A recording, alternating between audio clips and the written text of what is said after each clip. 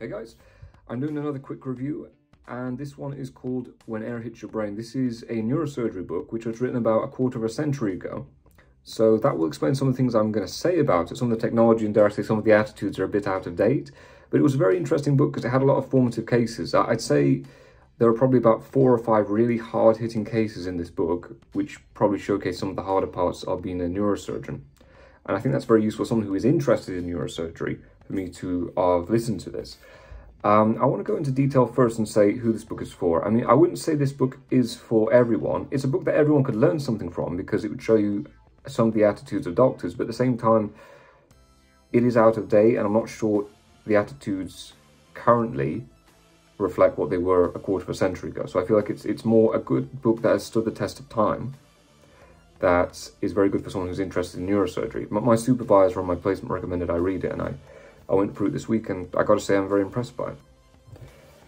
Now, the thing about this book is the attitudes.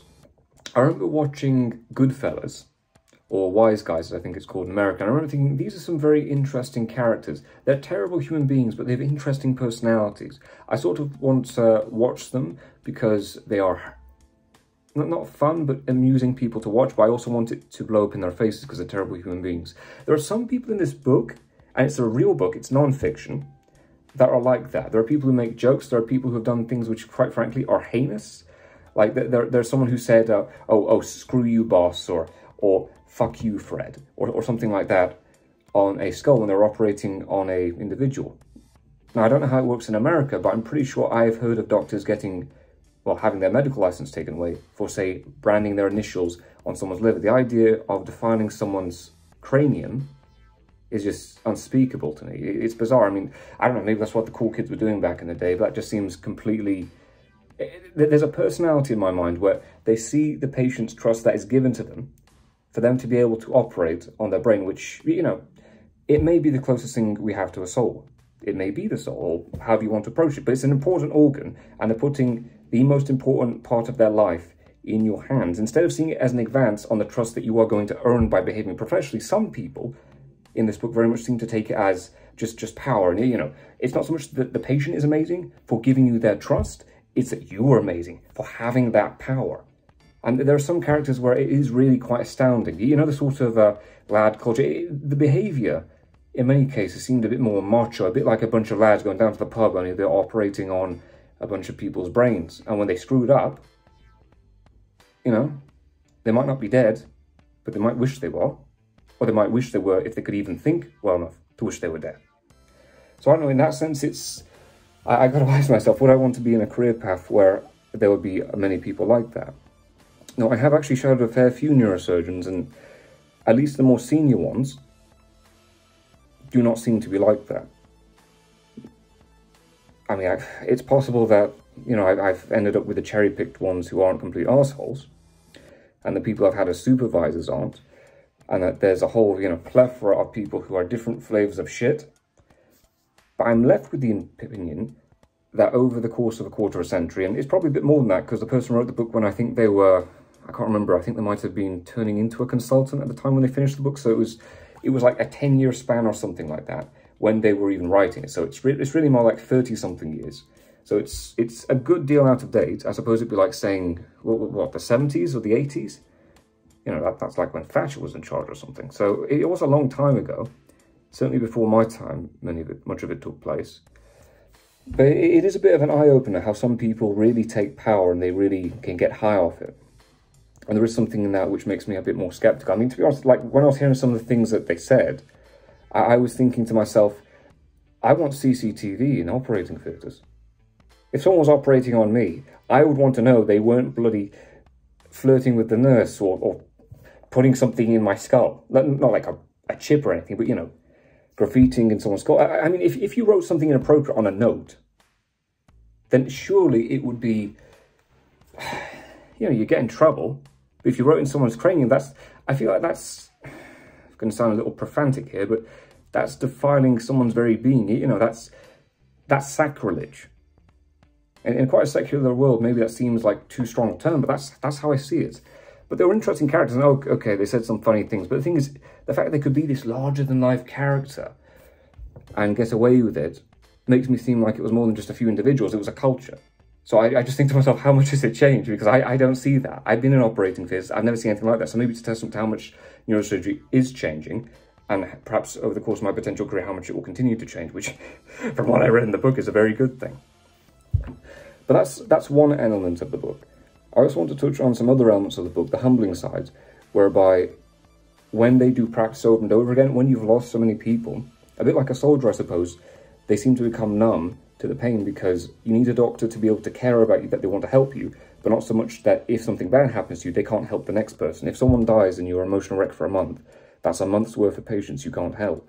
So it's a case where I suppose you need to like someone a bit like a co-worker, who's sort of somewhere between a co-worker and a friend, but not so much that they're your best friend, and if they fell to pieces, you wouldn't be able to, you know, live with yourself. Which is probably the reason why people, as someone said in the book, don't operate on their spouses, because you wouldn't be able to emotionally keep together. But then there's like an optimum Goldilocks zone emotional distance, which I think is quite telling. I mean, I've always sort of, I think everyone feels that, but someone put it into an interesting term.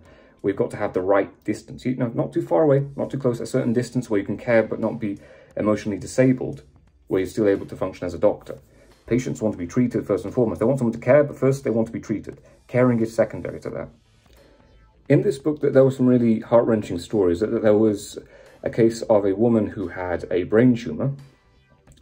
I think it was a brain tumour, and she was pregnant, and, you know, radiotherapy was an option. She said she wasn't going to have it, so she effectively chose to definitely die, or at least sooner than she perhaps otherwise would have, so that she could carry her baby to term, and then she died. And she was apparently quite a beautiful woman, and everything about her got distorted. Her face, the drugs, made her go quite literally pear-shaped. They distorted her, she looked sickly, and all those things about how cancer can tear people to pieces. And there's a certain level of everyday heroism. I'm reminded of a quote from another book. I think it was a book, I think, called something like How Not to Be a Boy or something. Someone said, life is a futile battle against death in the end, but love is the thing that renders death's victory eternally empty.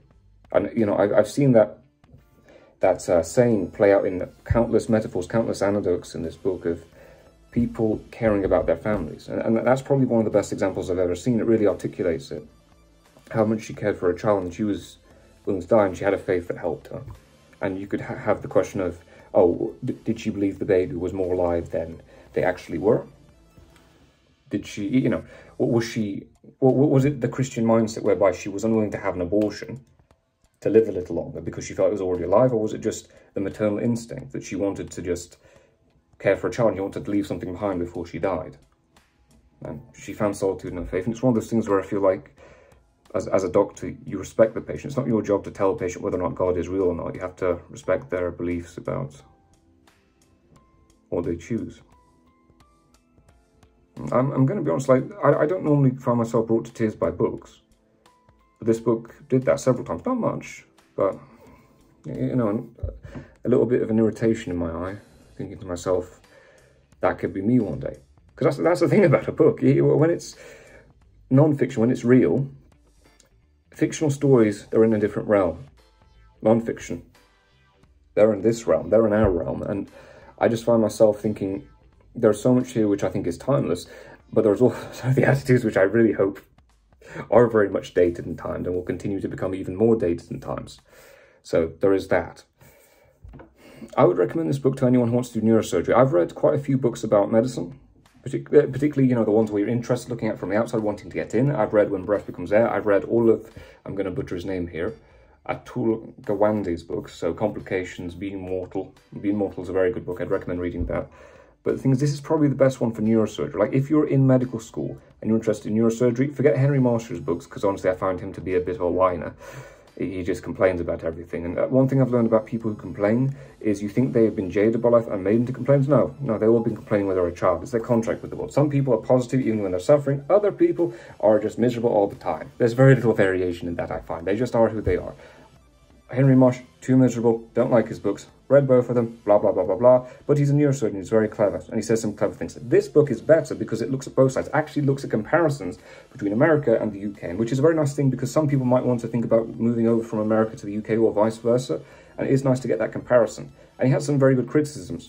People in the UK, the health service is underfunded, who would have guessed? It's not a technical book, but in terms of understanding culture and mindsets and some of the terrible positions people in, certainly with the position of brain tumours, is very, very, very, very interesting. It's not up to date in terms of the political realities, but the general theme of UK underfunded, maybe.